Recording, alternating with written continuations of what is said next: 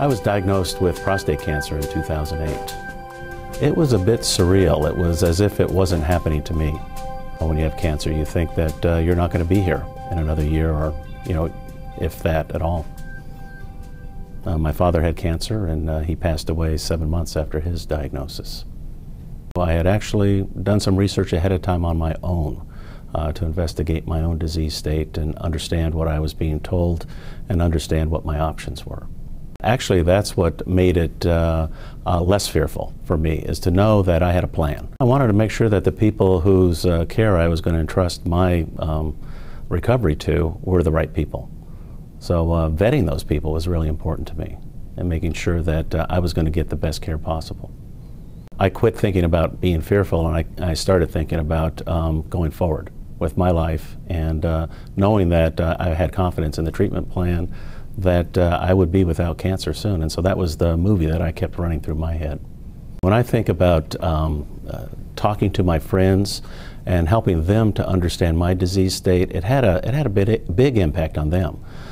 They all went off and got a PSA test as an example. I shared my concern for them and they did take care of themselves. And then they spread the word on that to other people that they knew. And because they didn't think it could happen to me either. And so when they heard that, it was a shock to them, and they made sure that they got out and really started looking after their health.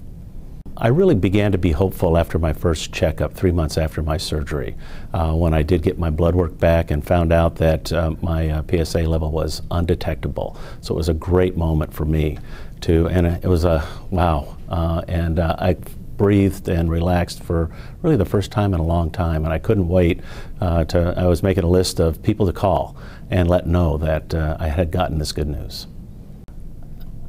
I guess for me it's very personal when I think about what MD Anderson and the Cancer Center will bring to the Phoenix area, because it really speaks to individuals. I have friends who are very excited.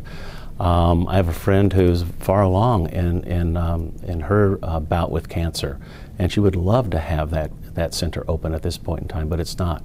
Yet it provided her hope. She's really excited, and that's part of what excites me about it, is knowing that there's individuals out there who need the treatment now and may need the treatment in the future that can look to MD Anderson and the Banner Cancer Center as a place to go to get the kind of comfort that I got when I understood the plan that I had in place and began to become confident during my recovery.